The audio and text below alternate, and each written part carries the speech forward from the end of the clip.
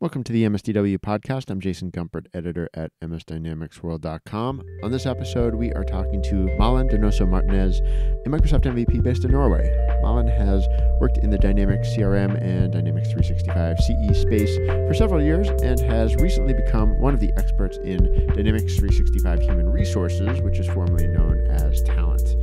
With a preview of documentation for the 2020 Wave 1 release now publicly available, this was a perfect time to speak to Malin. We discuss the new features and why they may or may not be relevant to a market like Norway.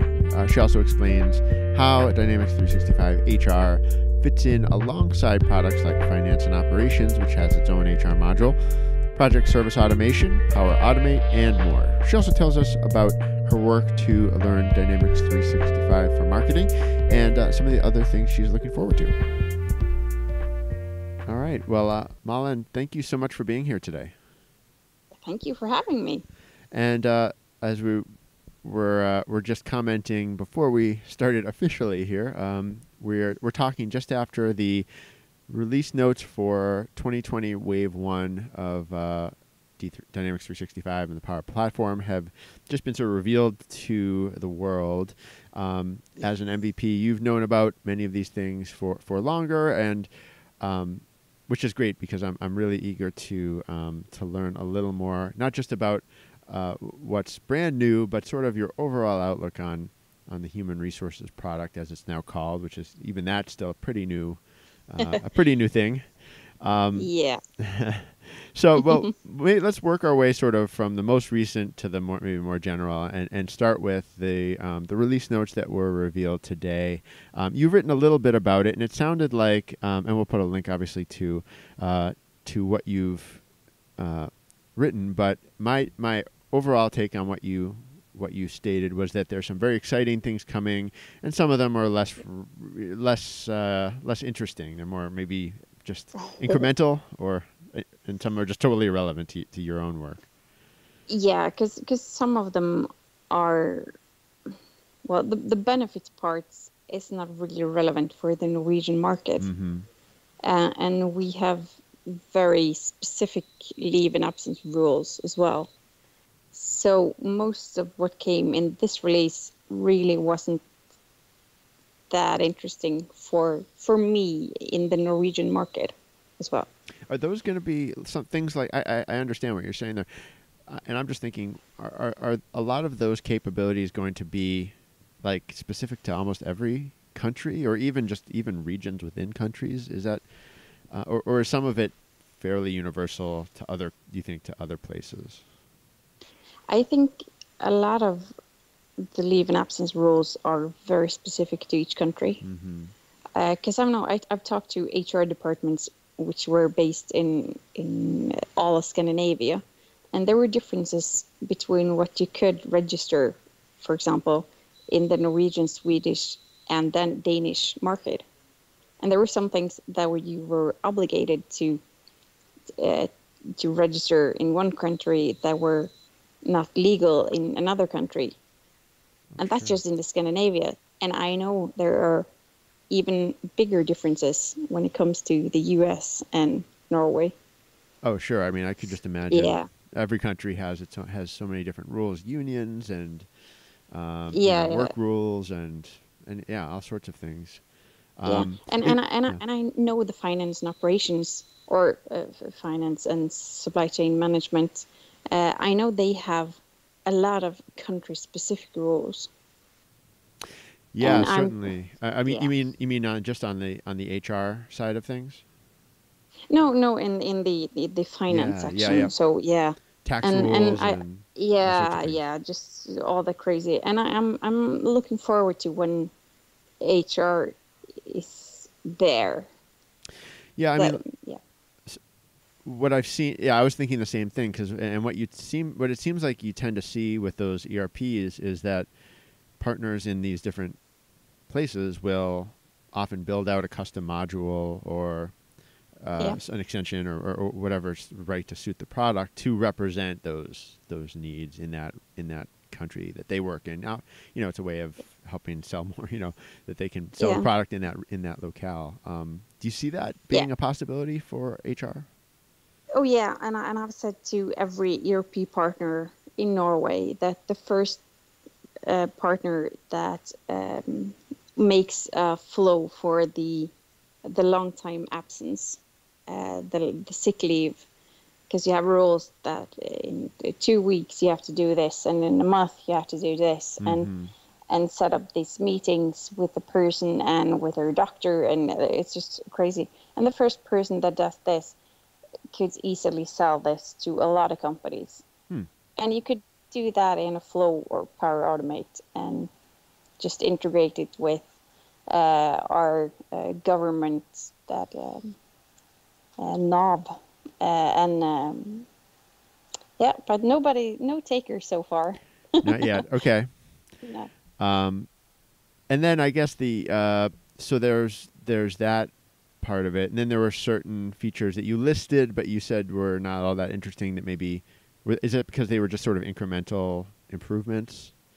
Um, Uh, yeah, and again, not relevant just because not relevant. the Okay. benefit, yeah, the benefits in Norway, you just keep in order that you've signed them up for the with the another company, and the other company takes care of everything. So it's really not that big of an issue in the Norwegian market. Okay.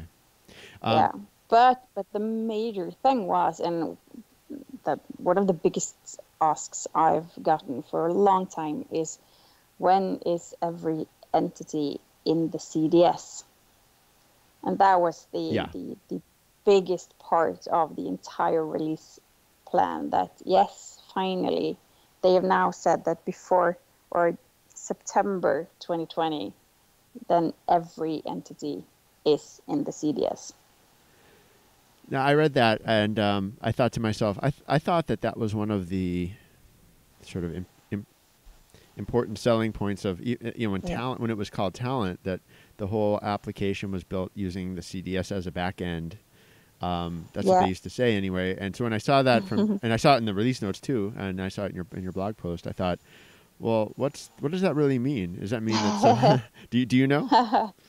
Yeah, because Attract and Onboarding were built on the CDS. So they were on the CDS from the start. But the core HR part, which came from Finance and Operations, or AX, that's not built on the CDS. And they have taken some parts of it, and they're continuing to work with getting every entity over to the CDS.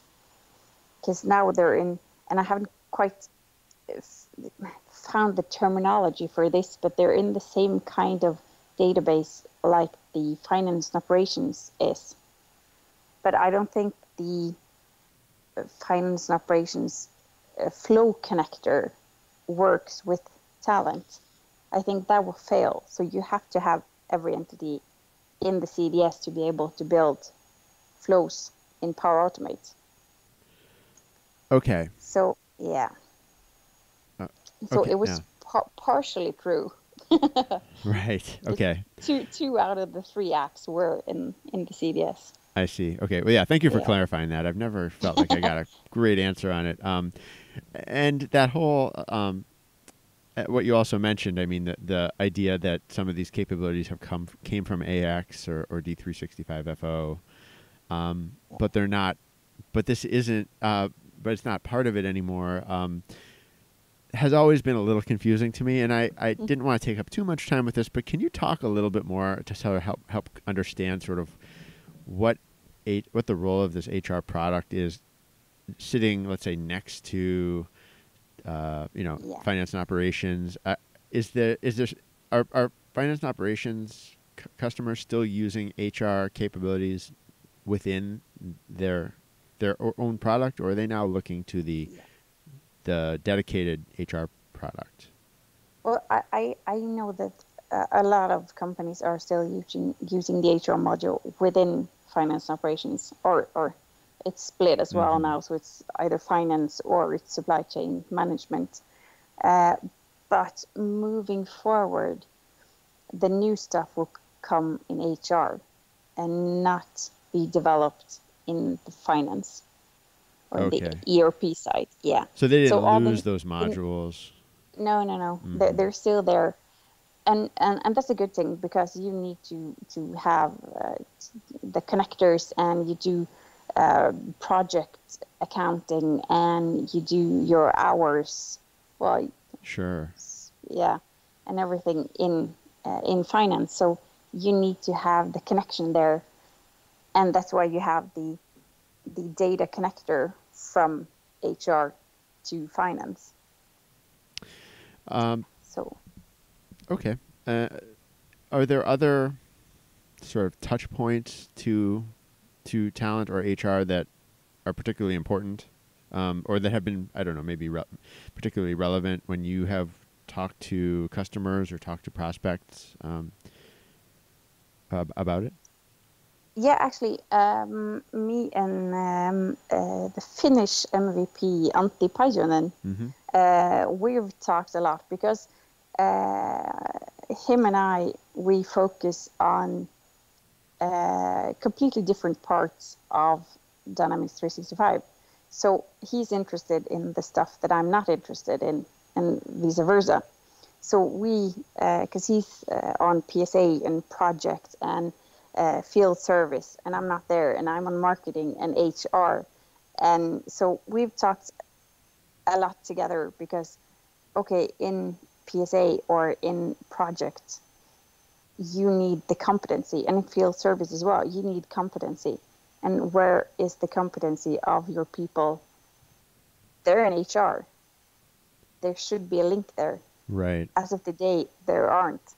So I think when you see the complete dynamic stack together, and when you understand the vision for Microsoft, that is, okay, every app could be connected, and everything is connected in your company.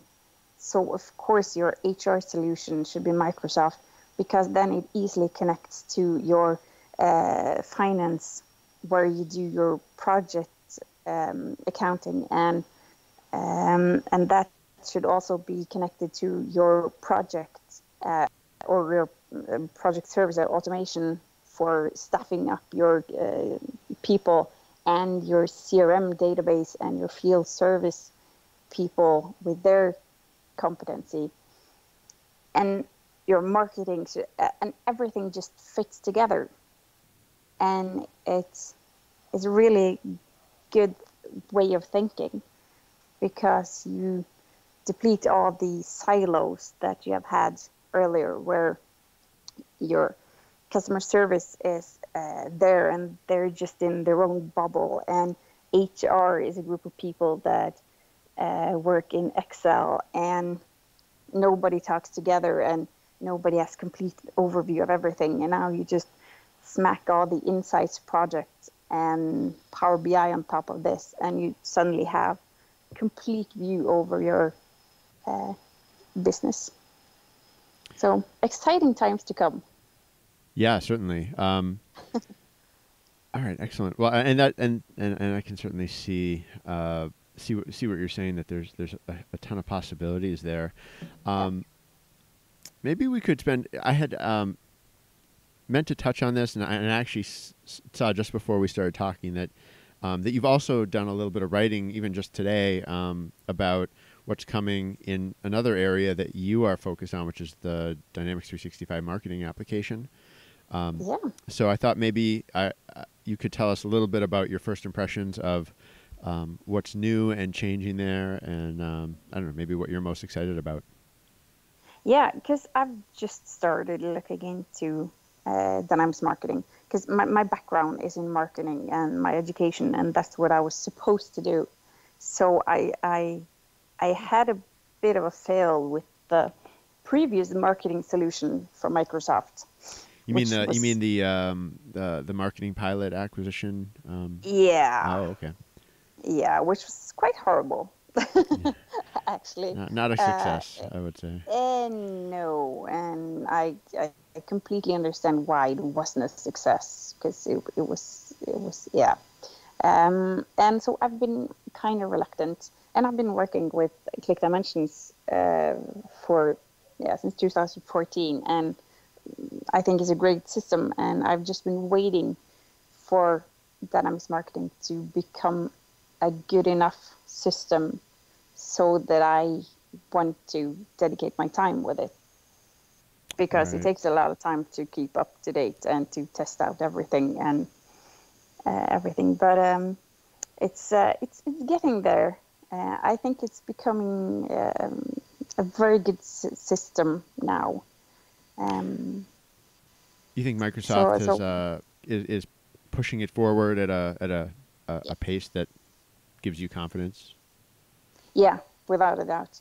There are some good things coming, and I know I'm really excited for digging into the event management part of it all, because that's a field where Click Dimensions doesn't have anything, or they have some integrations with Eventbrite, but it's not a good choice if you're big on event marketing. And I've worked with event marketing myself, or event management, so I have a lot of experience, and I know the pains that come with a bad system for the event. It takes so much time, and I see they've done some great things in this release with the form registration, that you can create it easier with a drag and drop, and you can embed it in your CMS system.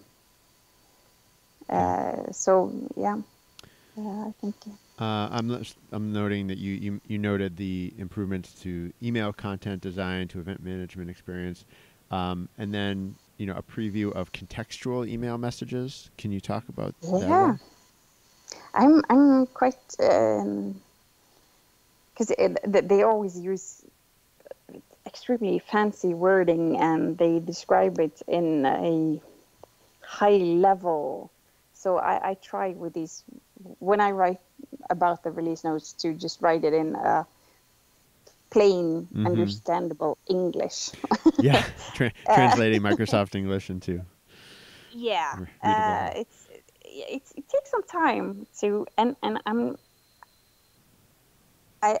not completely sure that I understand it fully, because can send context-rich, personalized email messages triggered by business transactions such as purchases, returns, payments, and more.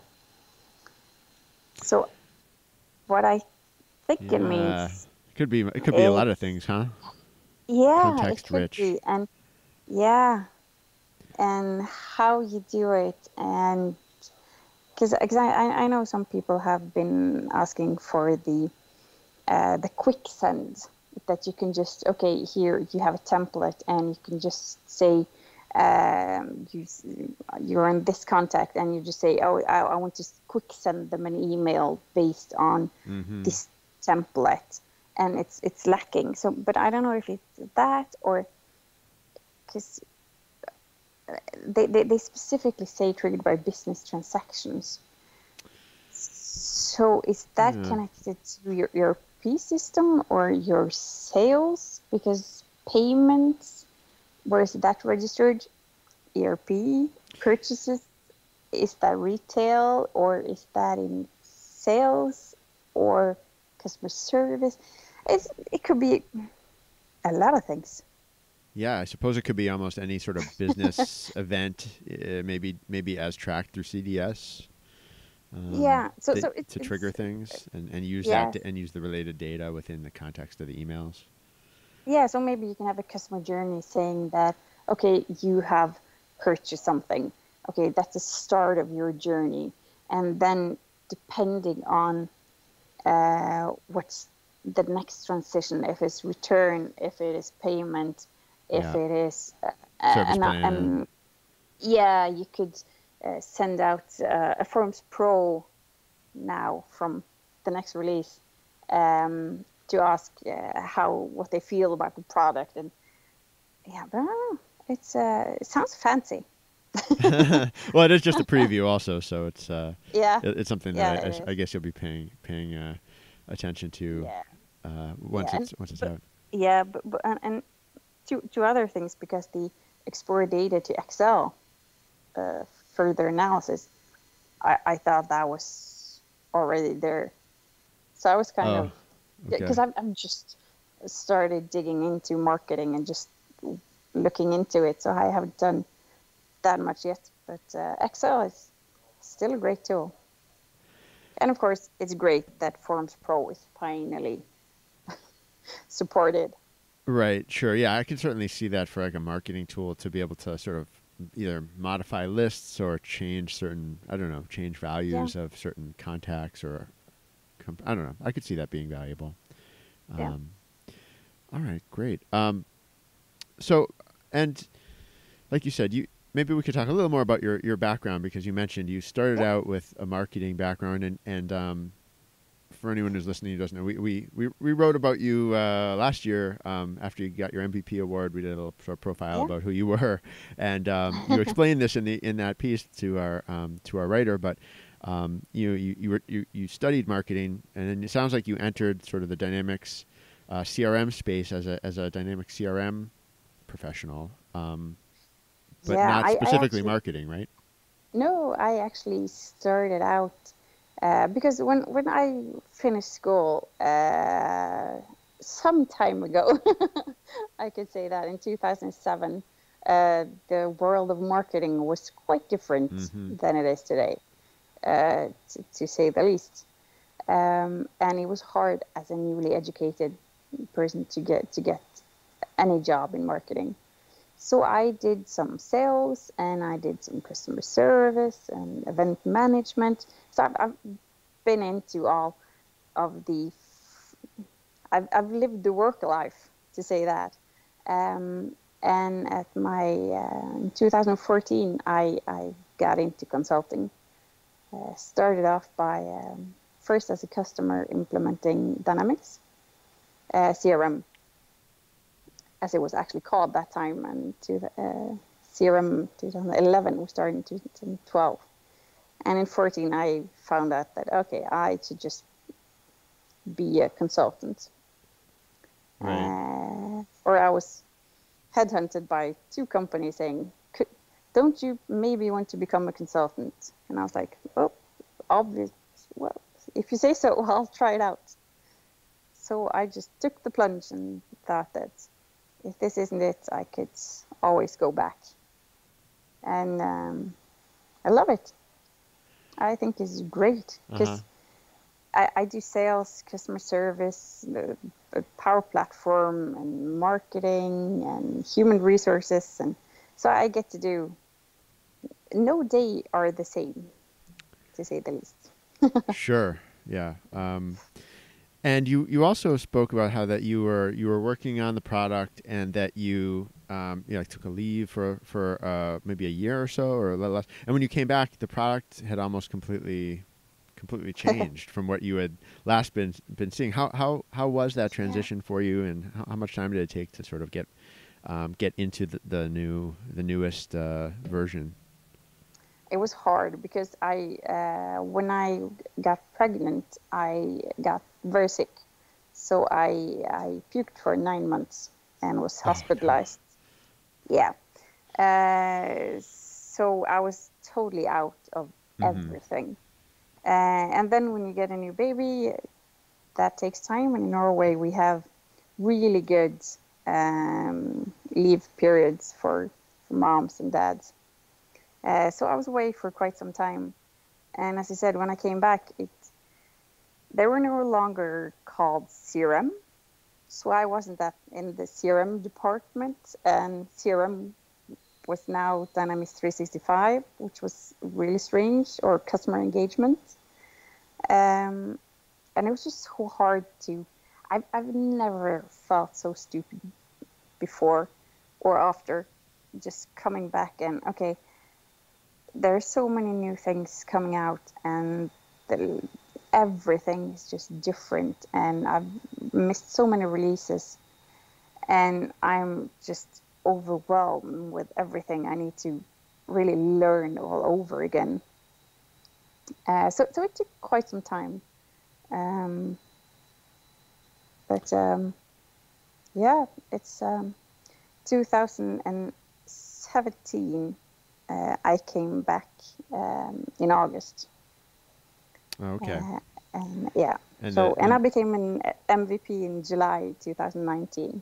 So yeah, I think so. I'm just thinking back to what 2017 was like for the products. They were just getting to the point where they were beginning 6-month releases. Just after yeah, that, I think maybe did those start yeah, in 2018? I think so. Yeah. So yeah, so you were getting back into the product right when it was accelerating almost, or it probably Yeah. had already started before that, Yeah.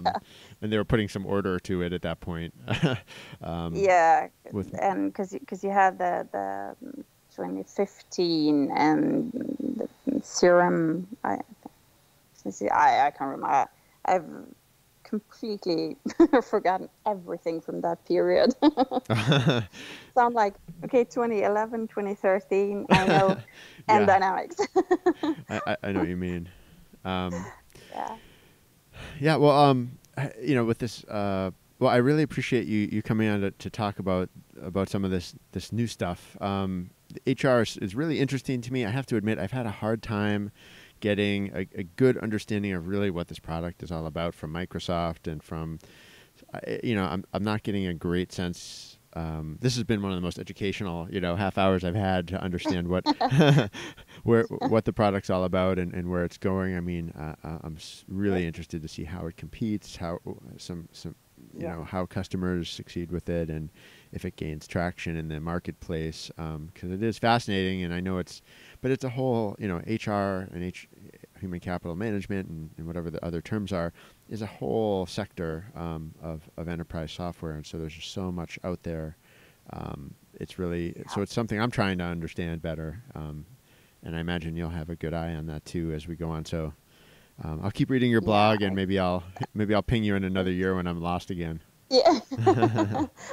Feel free to do that, and of course, I'm always looking to find questions, because that's how I create my blog posts. I write about the things that I wonder about myself and the findings I do myself. And I know there's so many people with questions, and feel free to send them to me, because I'll be happy to answer them. That's I love to write a blog post about something someone asked me about, because then I know at least one person is very happy with the answer. Yeah, certainly. Well, I think with that we can. Anything else you wanted to add? Do you have anything else in particular going on that maybe you wanted to call attention to before we end things here? Yeah, well, there are some events coming up, because one of the things I love absolutely the most about the Microsoft tech is the Microsoft community, and the incredible and amazing people out there sharing their knowledge and having user groups and summits and meetings and everything. So in Oslo, we have the 5th of February, we have a user group meeting, a full day at the Microsoft office. And you, of course, have the epic and amazing Scottish Summit in 29th of February, with 900 people signed up for the event. Has that really become an international event? Yeah, that's I think it's over 100 speakers from, well, obviously not from Scotland, all of them, but all over the world. And it's a great name for an event too, the Scottish Summit. Yeah, Scottish Summit. It's just going to be one of the greatest events for this year already, I think. So Ian and Mark has done an amazing job setting it up and finding event location, because you have to find location for 900 people, and that's a lot of planning. Yeah, that gets into, as I'm sure you know from your event planning days. That's right. That's a pretty big number that you have to plan at a certain scale, I suppose. Yeah, and they've done just such a great job for us speakers. We have connected and Oh, they're just so great. I'm looking forward to it. My first visit to Scotland as well, so looking forward to it. Excellent. Great. Well, Malin, thank you so much for taking the time here. We'll keep reading your posts, and keep asking you questions, and hopefully everyone else will too. Thank you so much for having me, Jason. This has been another episode of the MSDW podcast. My thanks to Malin Donoso Martnes for joining me today. If you want to learn more about what she is covering, please do check out her blog, malindonosomartnes.com. We'll put a link to it in the description. As always, this is MS Dynamics World signing off.